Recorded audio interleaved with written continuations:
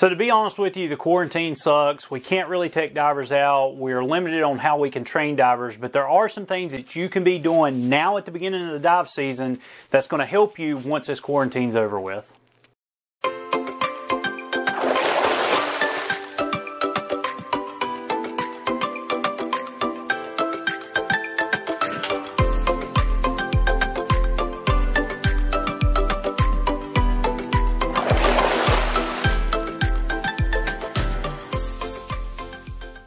What's up, guys? It's Brian again from LakeHickoryScuba and Marina. If you are new to our channel, do me a huge favor. Make sure you click this little subscribe button over here and ding that little bell as well. That way you guys will be notified every time we upload new content. Now in today's video, I'm going to be doing a time lapse of gear repair, and I've actually got an Ocean Reef mask. And to be honest with you, I've got several different Ocean Reef products here that people have sent in for me to do some gear repair. And this is going to kind of play along with this quarantine that we're all in right now. What can you be doing as a diver? Well, in a couple of videos in the past, we talked about doing your online training. It's a great time to do it, especially if you're stuck at home, because doing online scuba training is very easy to do. You can do it on your computer, your tablet, your cell phone, whatever smart device you want to use it on. But it's also a great time to get your gear repaired. And there's a lot of dive shops right now that are not open to the public. We happen to be one of the ones that are, even though we are limited in how many people can be in our store.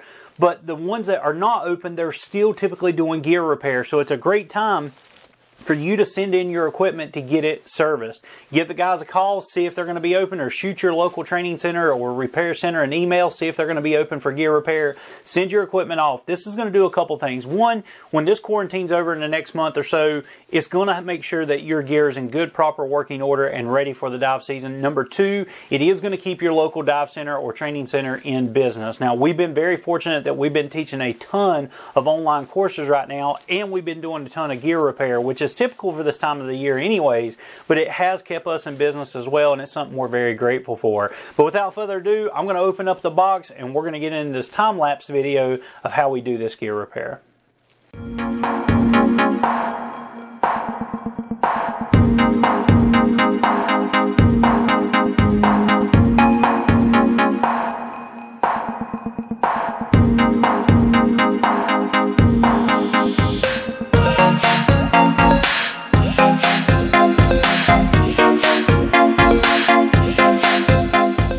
Alright, so now that I got the customer's mask tore down, I'm going to give it a good thorough cleaning. Now I've already disinfected it, and as you can tell, I'm wearing gloves. This is something we typically do when we repair gears, but there's no more important time than now to make sure everything's good and disinfected because of the virus that's going around. So I'm going to give this thing a good thorough cleaning, make sure we get all the bad stuff off of it, and then I'm going to get it rebuilt for him. And I do got to give him a call because I did find some things that was wrong with it. If you're familiar with Ocean Reef products, the way their comm units are held on, there's actually 3 different ways to do it. One is called the NAC system, and the NAC system is this little bar here that's got these little plastic tabs. And even though I'm a huge fan of Ocean Reef, I think this product here was very, very poorly designed, because it doesn't take much to break that little tab off. And where that tab mounts on is to the side of the mask on these little plugs right there, and that's basically where your extender frame snaps on to, which is the second way to actually attach one of these. The second way is we replace this NAC system with a new NAC system, which is attached to the extender frame.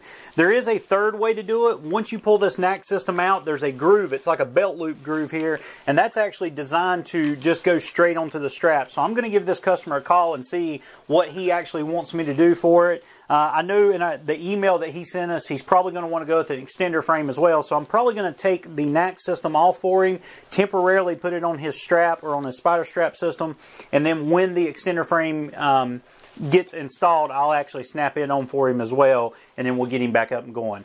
But with that being said, I'm going to get these parts cleaned up real good and get them rebuilt for him, and then I'll do another time lapse for you, just showing you putting it back together.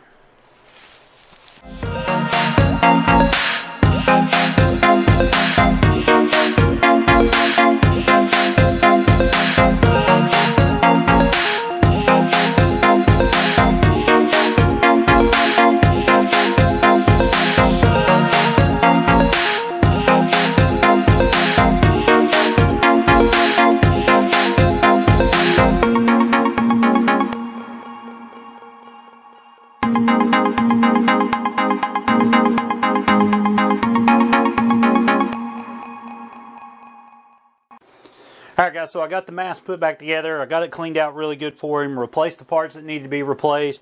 Like I said a little bit earlier, I'm just going to temporarily leave his comm unit here on the strap, and all I did was just threaded it on there instead of using the old NAC system. The old NAC system, even though it was a sturdy system, it was these plastic pieces that were not very sturdy and they broke off religiously.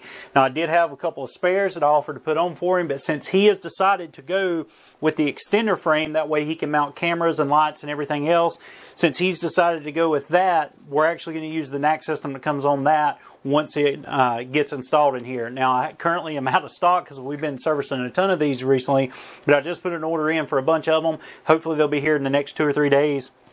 I'll be able to throw it on for him, get his comm unit mounted it, and he will be back in good diving condition. Now, the last thing I want to do, I did test this thing as I was rebuilding it, but I do want to test it one final time now that everything's together, just to make sure everything's going to work. So I'm going to plug up a quick disconnect here for him. I'm going to get the air turned on real quick. I don't hear any leaks whatsoever, so I'm going to purge it a couple of times. Everything works good. I can adjust. I can take the crack compressor out. I can add the crack compressor back in. I can go from pre-dive to dive mode very easily. And once again, I have absolutely no leaks. Everything should be breathing fine on it. The comm unit, I've still got to throw a battery in, which is going to be very easy to do. I can test the comm unit here on land. That's not going to be an issue whatsoever. But yeah, we've successfully tore his mask apart, rebuilt it. The only thing we have left to do, once again, is add the extender frame to it and throw the comm unit on there, and I can get it shipped back to him. But guys, I can't stress this enough. Take good care of your gear and make sure that you are servicing your gear on regular intervals. Whatever the manufacturer states, or if you dive it more often, then you may want to cut that time in half or whatnot. If it's a 2-year time frame, but you're making 100 dives in a year, you might want to do it every year. But guys, make sure you get it serviced. There's no time better right now than with this virus that's going on and with all the quarantines going on. There's no better time than to get your gear serviced. Guys, I really hope you enjoyed this video. If you got any questions whatsoever, please put it down in the comment section below and I'll try to answer it the best I can. Guys, as always, make sure you follow us on Instagram and Twitter, like us on Facebook, pin us on Pinterest, subscribe to us here on YouTube, and as always, guys, we appreciate your business.